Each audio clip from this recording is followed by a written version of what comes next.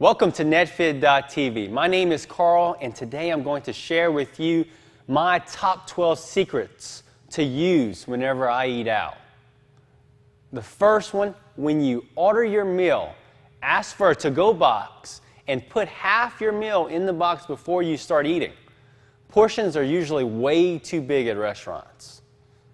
If you must have dessert, split it with someone. Order water immediately when you get to the table to start hydrating yourself, and this will also curb your appetite. Order salad dressing on the side.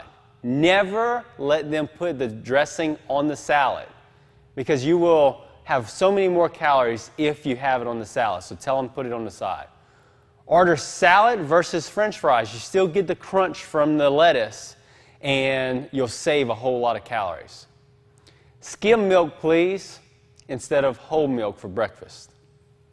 Order tomato instead of cream sauce for pasta dishes, which will cut your calories in half.